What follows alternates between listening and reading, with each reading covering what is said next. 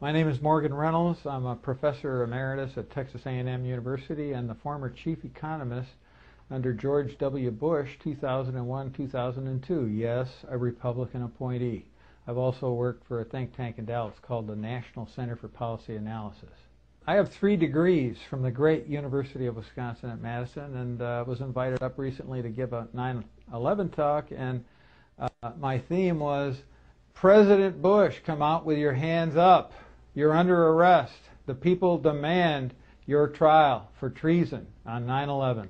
On 9/11, I'd been 1 week on the job in the Bush administration. It started on September 4. And I didn't know about 9/11 until my son emailed me from Kansas City, of all places, and said, Dad, are you getting out of the building?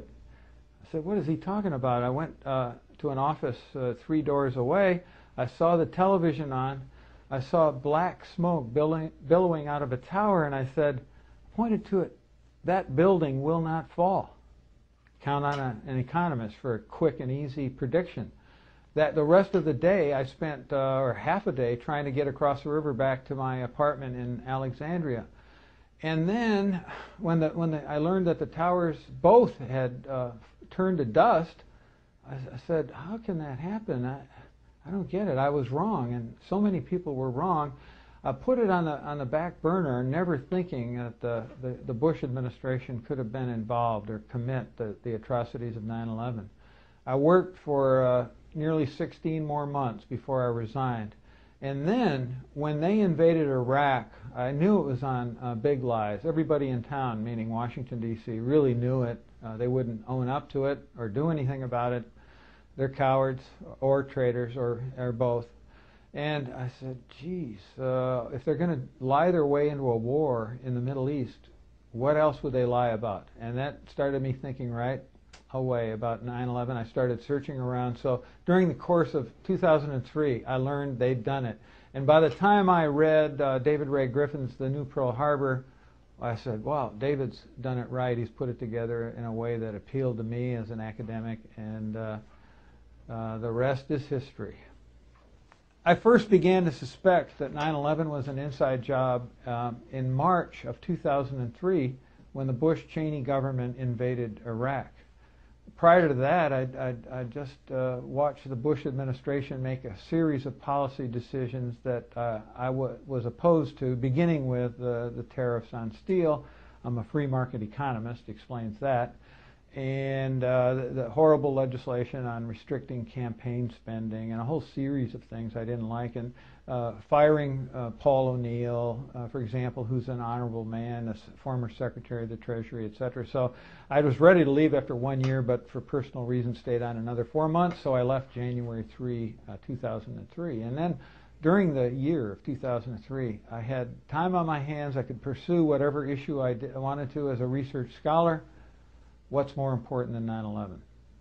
Here's we'll call it the moderate but ugly take on the whole administration. The whole focus was to re-elect George W. Bush. Every calculation was short-term political smarts. I never was in a room with a conversation about what was the best policy for the country. And then once we decide that, what's the best way to sell it? It was always about re-electing the president. It was craven. It was about George W. Bush avoiding the heirs of Poppy and being re-elected, because it was just a crushing thing for Poppy not to be re-elected. One of the things that amuses me is that the wimp charge was going to be avoided at all costs. So the George W. Bush bow-legged swagger, all Texan, it's all buckle, it's all hat, and no ranch, no cattle. It's so affected. Just his strut.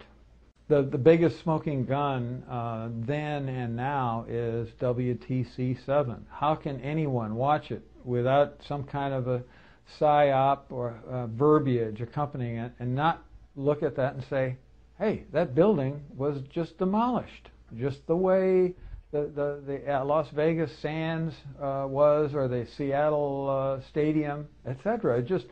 there's no way around that. Here we are in so-called broad daylight. It's 5:20 p.m. and we've got cameras on it. And what other explanation can there be for this very conventional-looking collapse when under 7 seconds?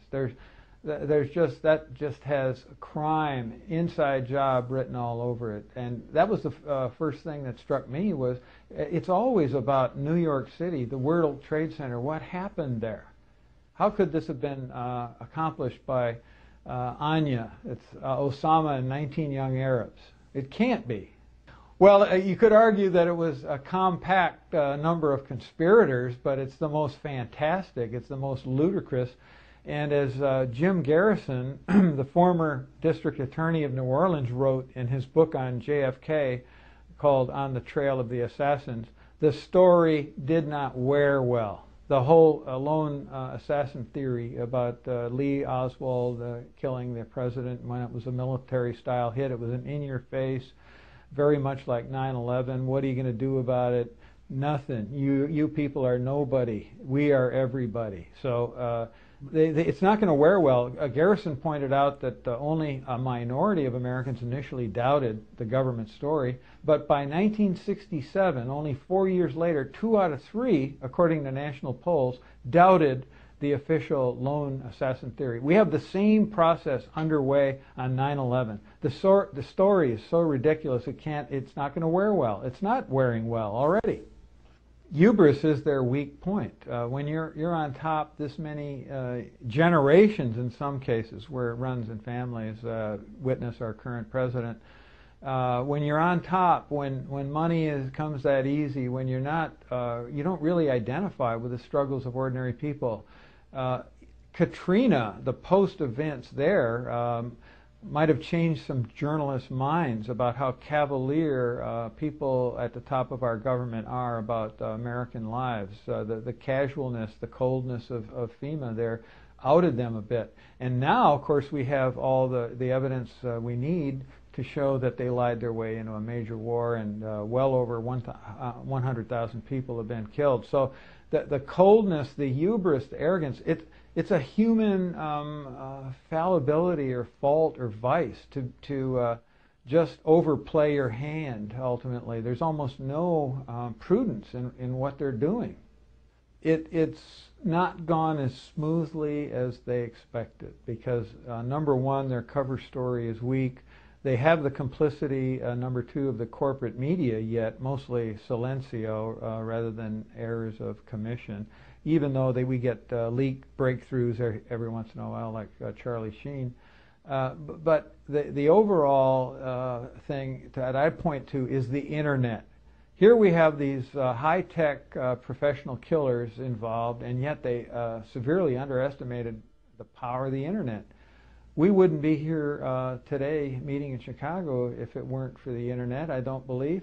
And we have there's too many sharp people, some of them in this room, who are just waiting to pounce on them. It's hard for them to manufacture evidence after the fact because we've kicked them on every substantive account. We're going to have a debate. We have a debate scheduled coming up here September 16 with the scholars represented by me and 6 others, including David Ray Griffin and Phil Berg and Jim Fetzer.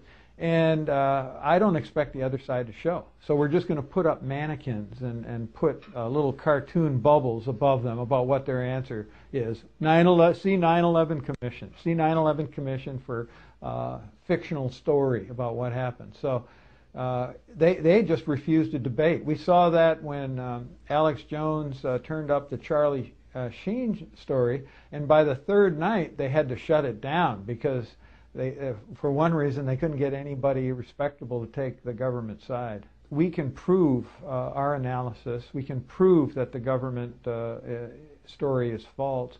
And we have a philosophical proposition we can repair to, namely, you cannot prove a lie. So they cannot prove what they contend.